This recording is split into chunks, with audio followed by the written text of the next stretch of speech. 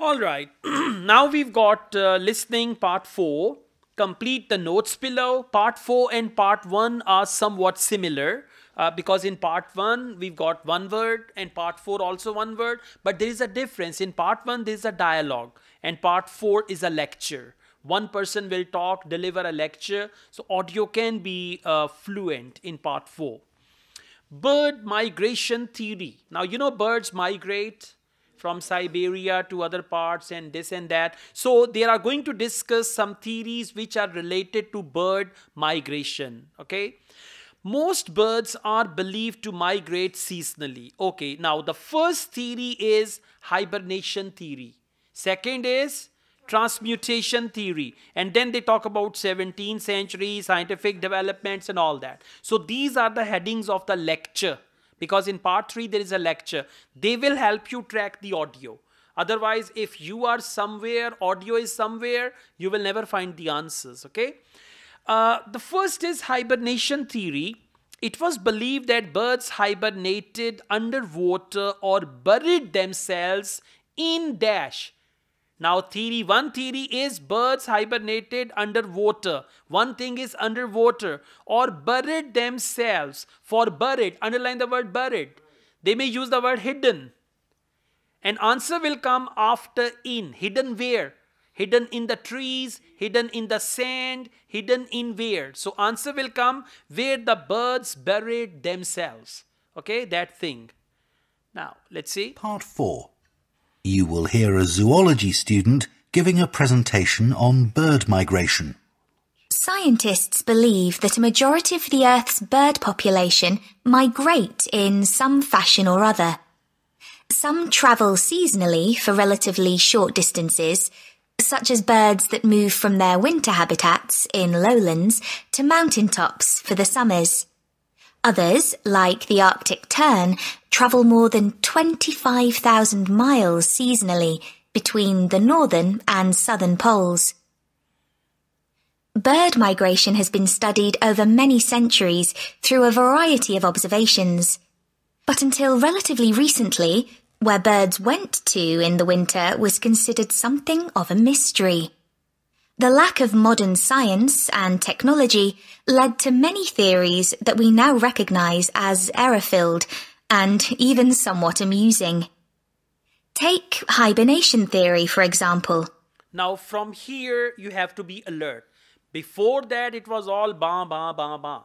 You understand my point? You need to see where answer is going to come. Only listen to that part carefully. If you listen to everything carefully, you will have no energies left. So you should know when to listen carefully and when to calm down. So all that thing continued for 37 seconds. And then she said, for example, hibernation theory, now you'll be alert, right? And answer will come after underwater. First they will say underwater and then, and you should know when answer is coming. When you are coming closer, closer, closer, closer, and bingo, there is the answer, and then it will continue, right? So let's go on. 2,000 years ago, it was commonly believed that when birds left an area, they went underwater to hibernate in the seas and oceans. Another theory for the regular appearance and disappearance of birds was that they spent winter hidden in mud till the weather changed and... Okay, they spent winter hidden in mud. Exactly. So mud is the right answer. Got it now? And you should know in part 4, audio is going to be fluent. Why? Because there is no interruption. When there is a dialogue, there is interruption. Two people are talking. But when there is a lecture, one person is talking. So you should know all these things. Now, transmutation theory. And question number 32. In autumn, when they use the word autumn, you will be alert because answer is going to come. In autumn, he observed that red starts. Now, if you don't know where red start is, don't worry. It's basically a bird. Yeah. It is observed that red starts experience the loss of. Now, red start is a bird. In the month of autumn, they lose something. Underline loss of. And right there, lose. For example, they lose their something, some part of body, right? Or they lose their nest.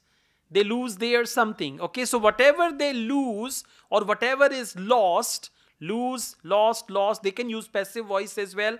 That will be the answer. So red starts, clue word, and what red starts, lose, that will be your answer.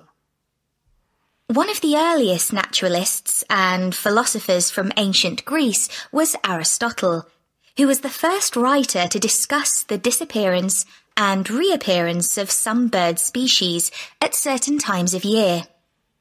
He developed the theory of transmutation, the seasonal change of one species into another, by observing redstarts and robins. He observed that in the autumn, small birds called redstarts began to lose their feathers, which convinced Aristotle that they changed into robins for... Okay, begin to lose their feathers. Correct answer is feather. Feather is per.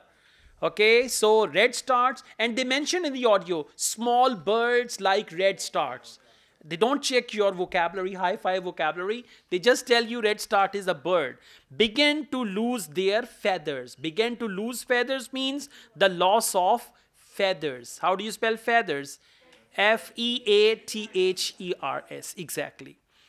All right, just like fathers with E. F-E-A. Okay. Let's go on. Question number 33. Aristotle's assumptions were logical, because the two species of birds had a similar, I show you some magic, underline similar and write there same. Similar nature, same nature. Similar personality, same personality. Now whatever they say after the synonym of similar, that will be your answer. These assumptions are understandable, given that this pair of species are similar in shape, but are a classic example of an incorrect interpretation based on correct observations. Similar in shape. So similar in shape means similar shape. Yeah, they use the same word. These assumptions are understandable, given that this pair of species are similar in shape. This pair of species, for two they use the word pair. This pair of species are similar in shape. Similar in shape means shape will be the right answer. And it's one word only, so you cannot write in shape. Question number 17. Charles Moulton. Now when they say 17th century, question number 34. 17th century, Charles Moulton popularized the idea that birds fly to the dash. It's a location. Birds fly to the dash in winter. A location where birds fly to in winter. Okay, let's see. The most bizarre theory was put forward by an English amateur scientist, Charles Moulton, in the 17th century. He wrote a surprisingly well-regarded paper, claiming that birds migrate to the moon and back every year. Okay, birds migrated to the moon and back every year, right? You understand how stupid scientists were in the past? Birds migrated to moon and back every year. So what does it mean? Fly to the. For fly to, they use the word migrated.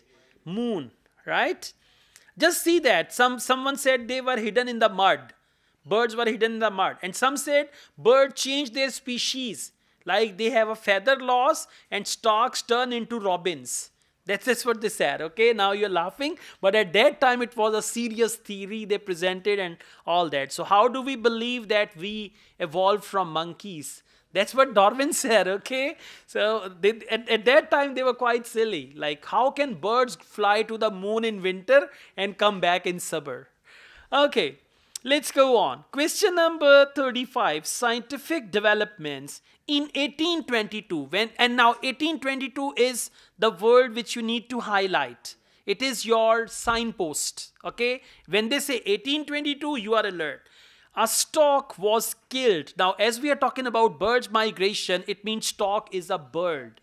A stork was killed in Germany, which had an African spear in its dash. Now, spear is a little arrow. Okay, we call it spear. There was a stork which was killed in Germany. That stork had a spear in its. It means part of bird. In its neck, in its tail, in its belly, in its head, in its wing. So where they hit him, with the arrow. So that spear, where was the spear? Now the location of spear in the body part of the stalk will be the right answer. One of the key moments in the development of migration theory came in 1822, when a white stork was shot in Germany. This particular stork made history because of the long spear in its neck, which incredibly had not killed. Okay, a long spear in its neck. Right answer is neck. Well done. Okay, question number 36. Previously, there had been no dash. Okay, now try to understand this point. Very technical. Encircle the word no and write there first. Now, for example, if I have this tablet and I say previously I had no tablet, what does it mean? This is my first tablet. So, no and first, they are stupid synonyms in IELTS. Okay, so previously I had no tablet. It means it's my first tablet, right? So let's see now. Just focus this idea and you'll find the answer. This was a truly defining moment in the history of ornithology, because it was the first evidence that storks spend their winters in sub-Saharan Africa. Okay, it was the first evidence. What does it mean? Previously, there had been no evidence. No and first, they are synonyms. So, answer is evidence. Question number 37. Little was known about the dash and journeys of migrating birds. Underline journeys and write there travel. For journeys, they can use the word travel. Now, another word which will come before journeys or before travel, that will be your answer. Little was known about the dash and journey. You can still see the arrow stork in the zoological collection of the University of Rostock in Germany. People gradually became aware that European birds moved south in autumn and north in summer, but didn't know much about it until the practice of catching birds and putting rings on their legs became established. Before this, very little information was available about the actual destinations of particular species and how they travelled there. Okay, destinations and how they travel there. So one thing is travel and second is destinations. Well done. So you may write singular or plural. Little was known about the destination or destination. And you can do one thing. Whenever they use and, if the other word with and is singular, you should write singular word. If other word with and is plural, you should also write plural word. So they've written journeys. So you should write destinations, right? Even if you write destination, your answer is correct. No problem, okay? Let's go on. Question number 38. It was thought large birds carried small birds on some journeys. See there, another stupid idea. Like large birds carried small birds, come and sit on my back and I'll take you there.